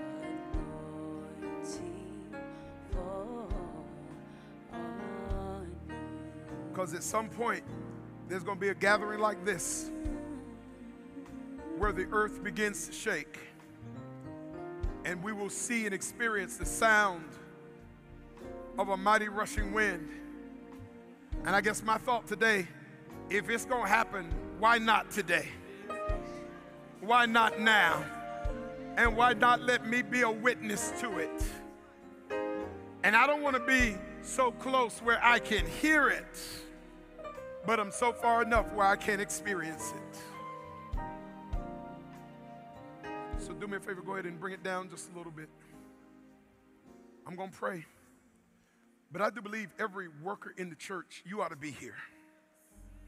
Every worker in the church, you ought to be here. You ought to be here. Everybody who loves the church, you ought to be here. Those who want the anointing of God in a fresh, new way, I invite you to come. I invite you to come. Before I pray, we're going to do what the disciples did. Because the cloven tongues fall on us individually, let there be in the house of God some time of personal confession and repentance. See, I would say I want to pray for you, but guess what? The old system of types and priesthood, that's been torn down. I'm not going to pray for you. I'm praying with you today. You don't need a priest. You don't need a mediator. You don't need a go-between. You can go straight to the throne yourself today. So right now, let there be confession, repentance in the house of the Lord.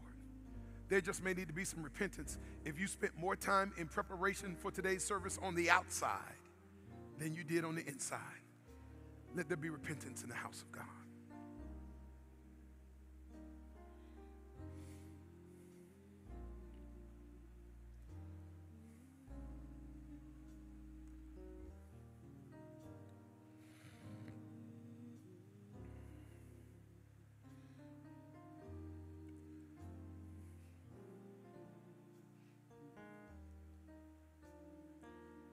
Just take a few moments to confess all known sin. Rend your heart and not your garments before the Lord our Maker today.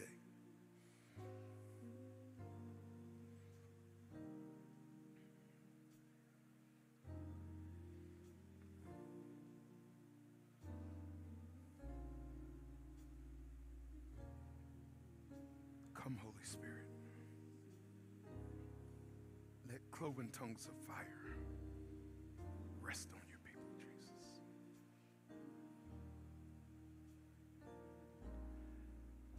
And now you're committing yourself to being a vessel of unity. To say, I'm staying out the comment section, and I'm going to live in the action section. You're saying, I don't want to be a hearer. I want to be a doer. And you want to say, listen, I realize I've got a legit point of view. I've got a legit difference with the way church does things. Listen, that's not what I'm dealing with. But I'm saying at some point, we got to lay the difference aside. And we got to get in the upper room where the difference can be transformed.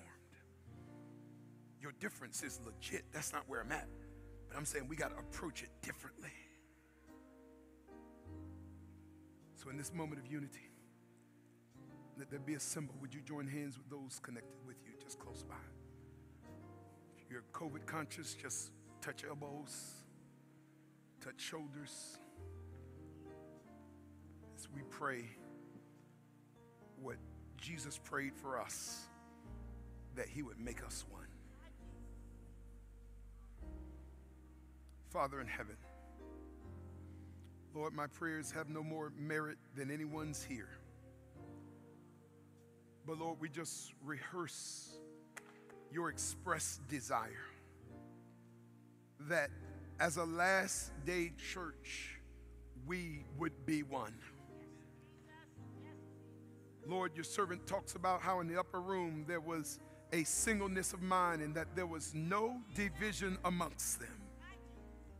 Father, I'm praying that you would help us to set aside both personal and worldview differences, doctrinal differences, and help us to come together in close Christian fellowship. Father, I pray in the matchless name of Jesus that unity would not be just a concept, but that it would be the lived truth for the church in our time.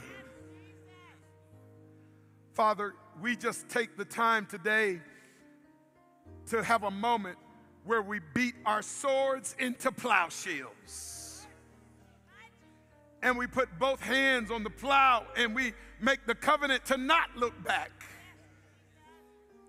Father, we realize that there is a dying world that cares nothing about our internal disputes. They just need to know that there is a Jesus who saves and a Lord who is coming again. So, Father, I pray that even as we work through our differences with intentionality, intelligence, anointing, and focus, may we never allow the difference to get in the way of the main thing, which is the gospel to the entire world. May women's ordination not permanently divide us. May diet not divide us. May liturgy not divide us. May the way we operate not be the way, that thing that divides us. But Lord, may we be bound together with such a love for Jesus, such a love for the church for which he died, and the church that he is sanctifying and coming back to receive. And help all of us under the tutelage of the Holy Spirit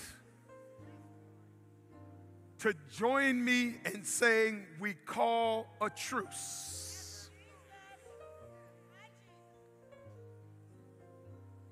We call a truce over issues of worship, diet, dress.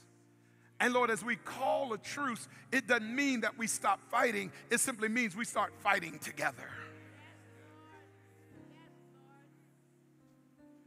Lord, as we approach these disputes, may we not approach them with opinions and I think, I felt, or I feel, but may the scriptures be the arbiter in every dispute. May we go back to the word line upon line, precept upon precept, here a little and there a little, and help us to move our point of view out of the way, Jesus. Lord, let there be a truce in the Oakwood community.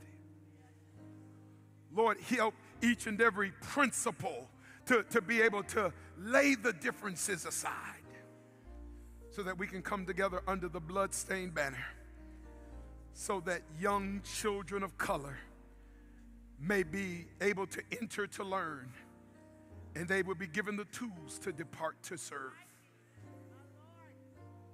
So come, Holy Spirit. Come. Let me change that. Lord, I thank you for coming. I thank you for creating this moment. I thank you for bringing us to a place of truce, where we do not ignore issues, but we work with them with the wisdom that heaven alone is able to provide for the betterment of your church, your school, your people, and your children. Bless, keep, and cover us. And may Oakwood from this point forth experience exponentially supernatural growth. May Ephesians 3:20 be our reality now unto him that is able to do exceedingly and abundantly above all we can ask or think, according to the power that is at work within us. Bless us. Keep and cover us. And may drops that fell from the head of the anointed one, Jesus, continue to fall on us.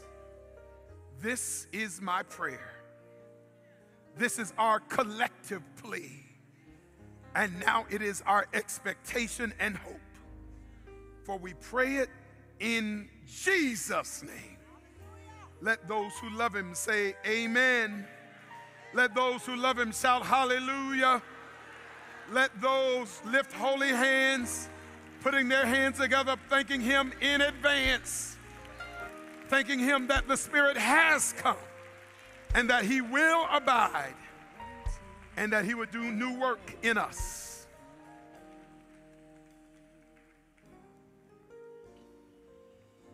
An amazing message from God. Thank you so much for watching.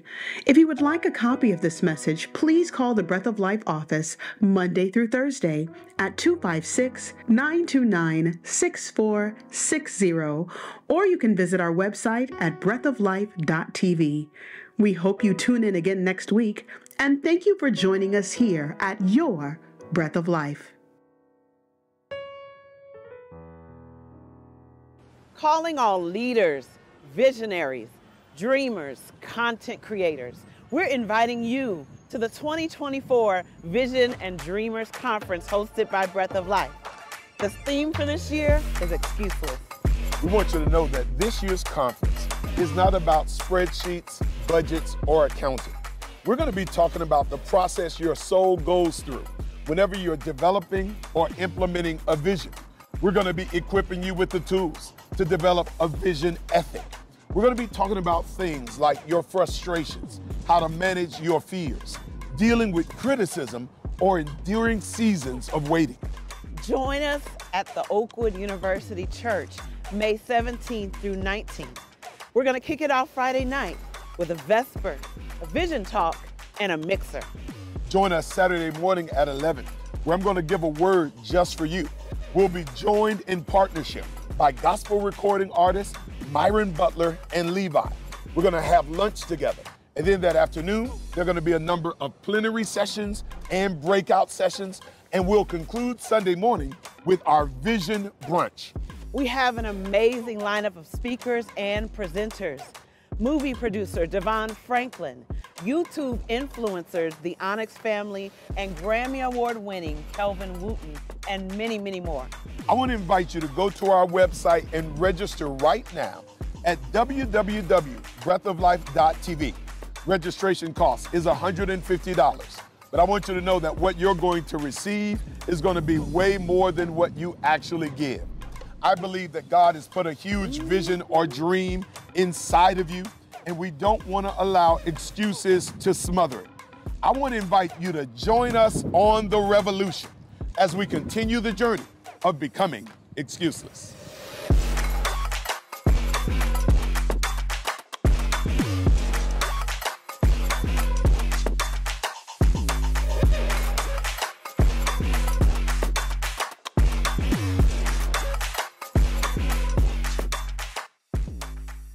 Are you tired of just being tired? Are you frustrated because your results never change? Do you feel like life is just going in circles? I'm excited to introduce my newest book entitled Excuseless. And I'm going to be talking about how to cancel the excuses that smother our soul wellness. I need you to know that your issue is not your circumstances, it's not the challenges, it is the lies that we tell ourselves about why we're not progressing.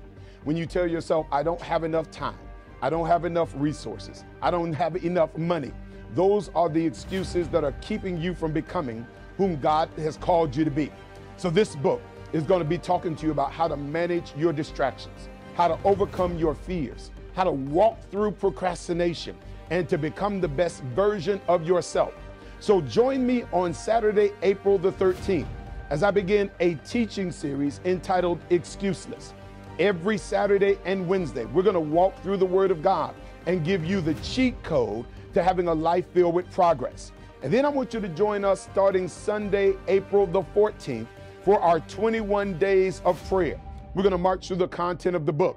We're going to testify. We're going to call on the name of the Lord, and we're going to grow as a community of faith. You'll be able to get the book Excuseless on our Breath of Life website at www.breathoflife.tv or on Amazon.com. You can join us for our 21 days on our Oakwood University Church platforms and on our Breath of Life platforms. I need you to know that we're about to start a revolution. There's about to be a growth grenade. I want to invite you to join me on this journey as we begin the process of becoming excuseless.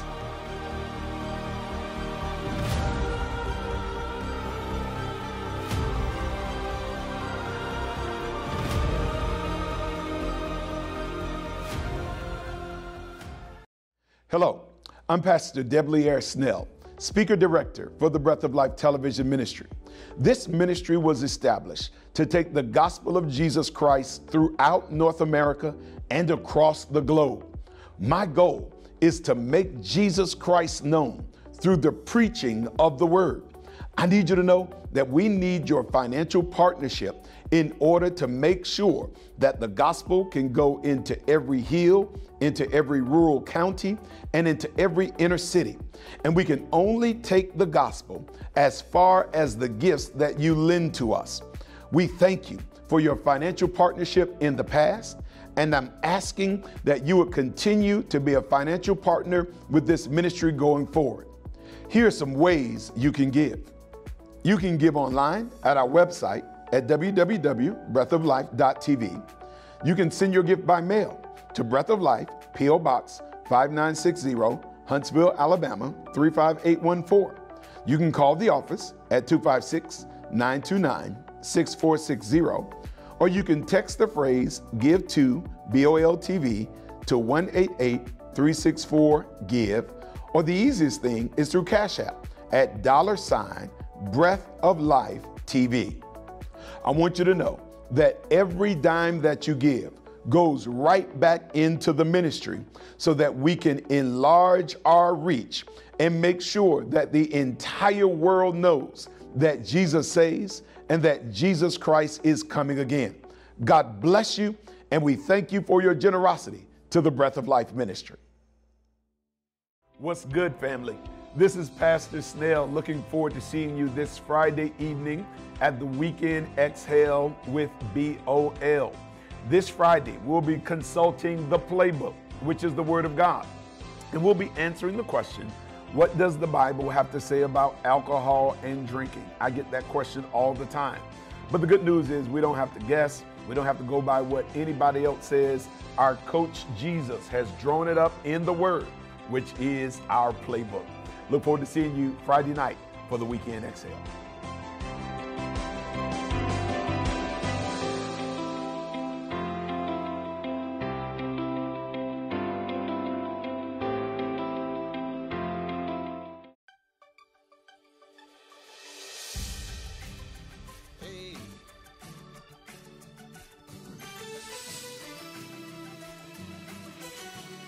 Say write them on. Hey. Everybody lift it up and say, write them on. Hey. Let's say this right here. I am the vine, you are the branches. He who abides in me will forever be fruitful indeed. I am the way, the truth and the light. No one gets to the Father except that he comes through me. Oh, let not mercy and truth say for